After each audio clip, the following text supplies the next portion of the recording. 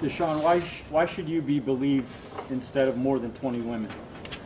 I can't speak on what people opinions are because everyone have their own opinions. But what I can continue to do is tell the truth, and that is I've never assaulted or disrespected or harassed any woman in my life. Like I said before, I was raised differently. That's not my DNA. That's not my culture. That's not me as a person, and that's not how I was raised.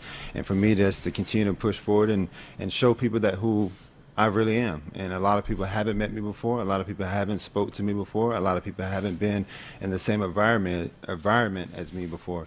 And I want to continue to open that up and be able to have people, come to me and be able to talk to me about, certain things. Will you try to settle the 22 civil suits? That's not my intent. My intent is to continue to clear my name as much as possible, and that's what I'm focused on. Now, if by saying that's not my intent, that's Pete Carroll, not my intent, then that means he's going to settle the cases. Mm-hmm. And he can't come out and say it. Look, this is where it becomes very difficult.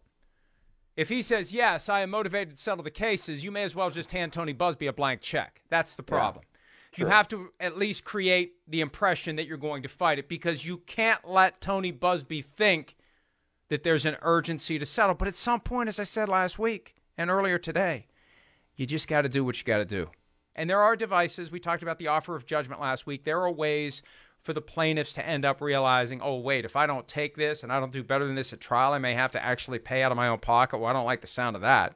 Yeah, I better go ahead and settle this case. So there are ways to put pressure on them within the confines of the legal system.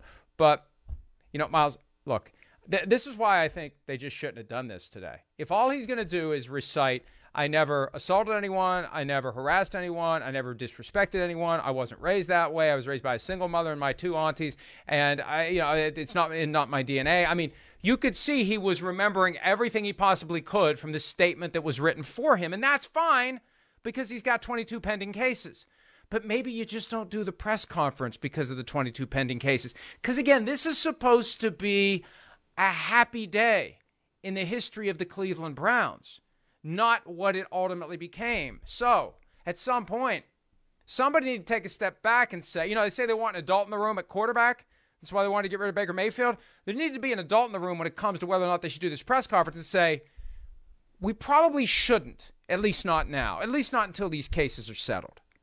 Well, I mean, if you don't do it, then you're basically then sending Kevin Stefanski out there, next Monday, Tuesday, whenever the AFC coaches talk at the breakfast to answer all of these things and answer again, why have you not, said anything? Why have you not introduced Deshaun Watson? Why haven't Jimmy and D. Haslam spoken? Why hasn't Andrew Berry spoken? And you're leaving that for Kevin Stefanski. So that's sort of where you and I would disagree on whether or not they should have held the press conference. But there are two things that, what he was talking about kind of makes me think about, and he being Deshaun Watson in that clip that we just saw. One is Jimmy Haslam in the Zoom press conference that Jimmy and D. Haslam had with local reporters after the in-person press conference, because Jimmy and D. Haslam said they had a previous international engagement, so that's why they weren't there in Cleveland. So Jimmy Haslam said, we're comfortable they will make the right call when he was asked about Deshaun Watson potentially settling these 22 cases. So I think that the Browns have a good idea of where this is headed. And like you said, Deshaun Watson can't just come out and say, oh my gosh, yes, I'm so motivated to settle all of these different cases, et cetera, because then that's not good for what he's ultimately trying to do, is basically as a negotiation tactic. But the second thing that it made me think of, when Deshaun Watson starts talking about, I was raised by a single mom. I have all these aunties. It's not in my DNA. It's this, it's that. Remember what we were talking about with John Gruden a few months ago and the racist bone thing? Like, just because you were raised a certain way or you grew up a certain way or whatever it happens to be, that doesn't mean that you're incapable of doing something.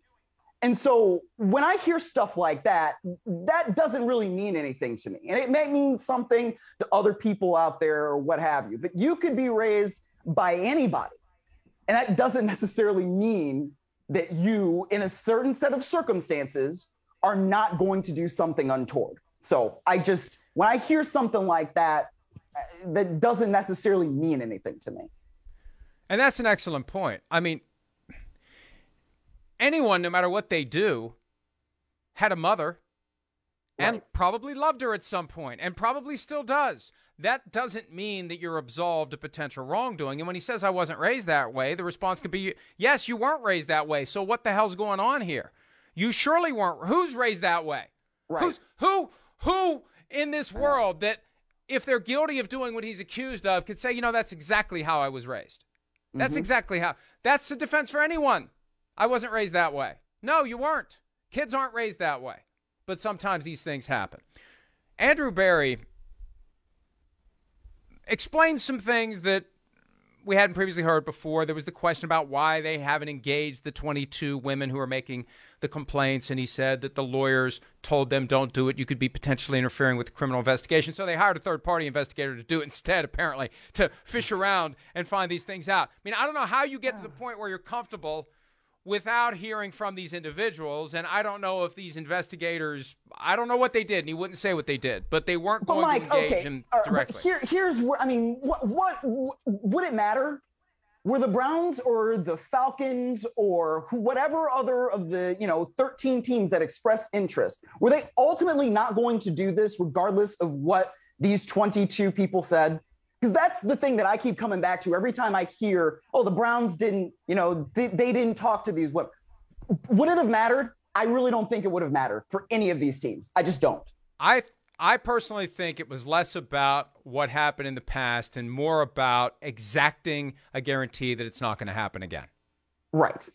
Yes. I think that's absolutely. what it came down to. Yes. The due diligence wasn't about, do we believe he did what he's accused of doing? The due diligence was, do we think this guy will do it on our watch? Regardless of what he's done. Will he do it once he's an employee of the Cleveland Browns? Hi, I'm Mike Tirico, and thanks for watching.